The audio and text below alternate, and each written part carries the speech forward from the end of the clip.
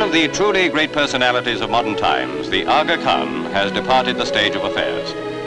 He was hereditary leader of the Ismaili Muslims, and to celebrate his platinum jubilee in that office, he went with his son to Karachi to be weighed in platinum.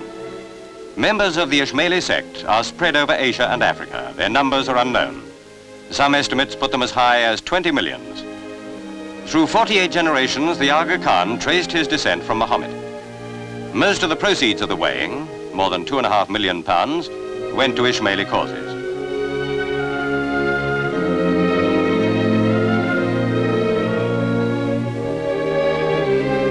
In Cairo, convalescing after a severe heart attack, and attended by the Begum and Ali Khan, the Aga received the homage of East African Ismaili Muslims.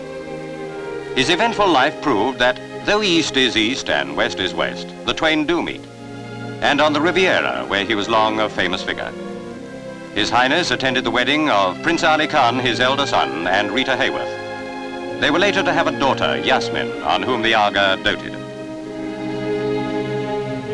As a racehorse owner and breeder, the Aga Khan won fame in yet another field.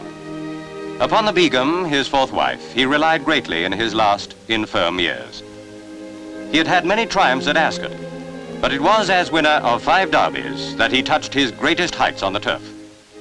What a proud man he was when he strode out in 1935 to lead in Barham, incidentally under the eyes of George V and Queen Mary. Here too, in grey topper, Prince Ali was in attendance. One of his last public appearances was in Monaco at a reception of Prince Rainier and the former Grace Kelly. What a zest for life he had.